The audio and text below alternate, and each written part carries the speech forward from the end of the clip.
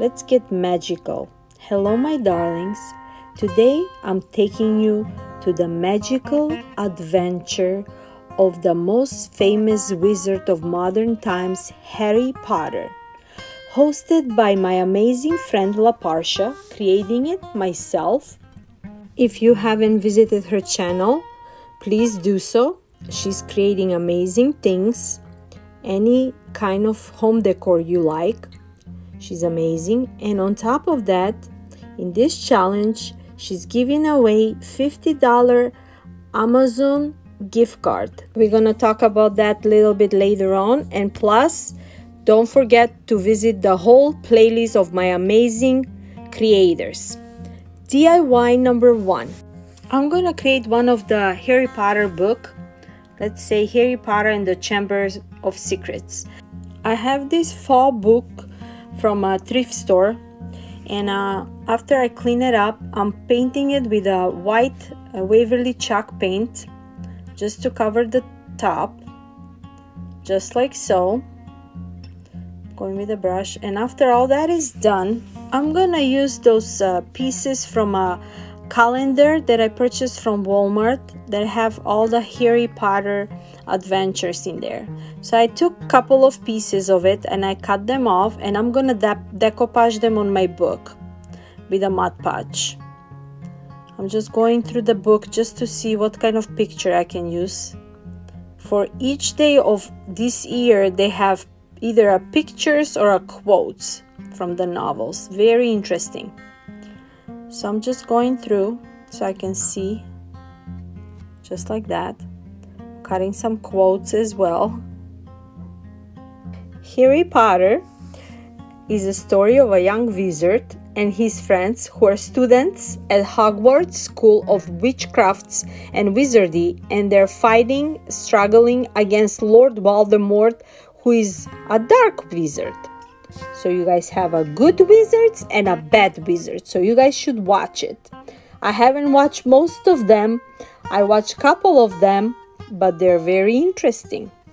So yeah, my book is almost done. I'm just decoupaging it and make sure everything is on place.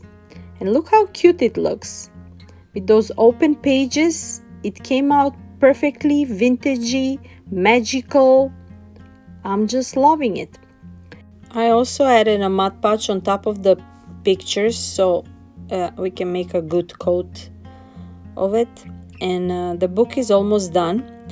I'm adding a elephant chalk paint just to make like a rustic look on the book and throughout the pages, as you can see. Just a dry brush in it, just a little bit, little coat.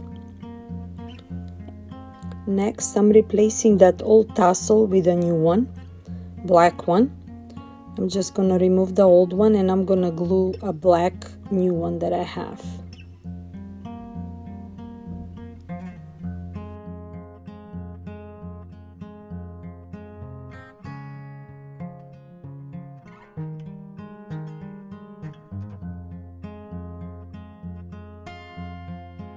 And the book is done.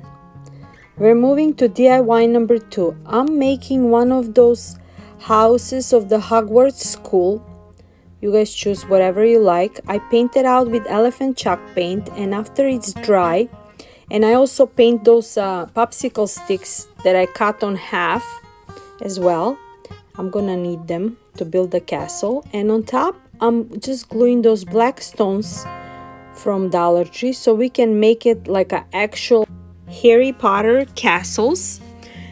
It can be Gryffindor, Slytherin, Hufflepuff, or Ravenclaw. You choose. I don't know much about Harry Potter, but I hope I keep you entertained while I'm creating all those interesting, beautiful creations. And the first portion is done. As you can see, it looks perfect to me. And now I'm gonna try to connect it with the second plaque with the help of those popsicle sticks. I'm just gonna glue some part on top and then on the sides. And actually, we're gonna use this castle as a beautiful lantern. And it's gonna look really beautiful. You're gonna see at the end. So I'm just connecting those popsicle sticks like I said, one on top, two on the each side.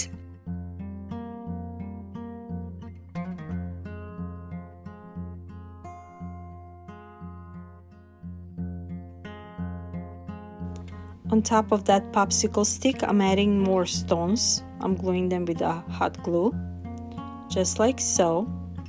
And now the left popsicle, I cut it on half and I'm gonna put it on the each side, just like that.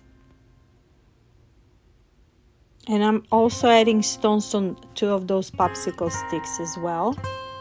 That's gonna represent our roof, and I'm leaving it open like this so we can add a LED candle inside. I'm using a lighter just to get rid of the pieces of the glue.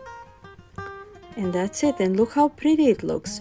DIY number 3. I'm using a black sphere and those two leaves from Dollar Tree, and we're gonna make a golden snitch. I painted with a folk art gold metallic paint, and look how pretty it looks. I really love this gold folk art paint.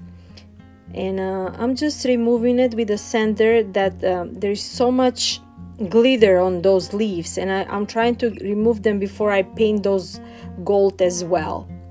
So after I remove that, I'm painting it with a sponge brush as well. The golden snitch, or simply called snitch, it's a small gold colored sphere who's flying around Quidditch field at high speeds. So the seeker's goal is to catch the snitch before the other team's seeker, which is worth 150 points. And the game can only end when the snitch has been caught. If you know what I mean. Go ahead and watch Harry Potter so you know what I'm talking about. For the giveaway, you gotta have to watch the whole playlist. You gotta like and comment, and we all gonna have a magical word. So each creator in each video, they're gonna have a magical word. My magical word will be the sorting hat. So please, when you're done finishing watching my video, watch the rest of the playlist and make sure you enter for the giveaway, and good luck. So when all my pieces are painted and dry, I'm gonna glue them and I'm gonna put them together, and like I said, we're gonna create the golden snitch.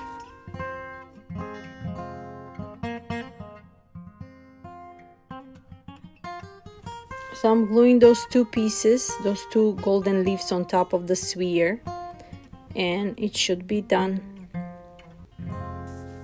And I think I did a good job. What do you think? For my last DIY number 4, I'm using the sorting hat. I took one of those hats from Dollar Tree, and I got those yarns from purchased from Hobby Lobby on sale, and I'm just gonna glue them. I'm just gonna make that sorting hat, who was a magical hat at Hogwarts that determined which of the 4 schoolhouses each new student belongs to.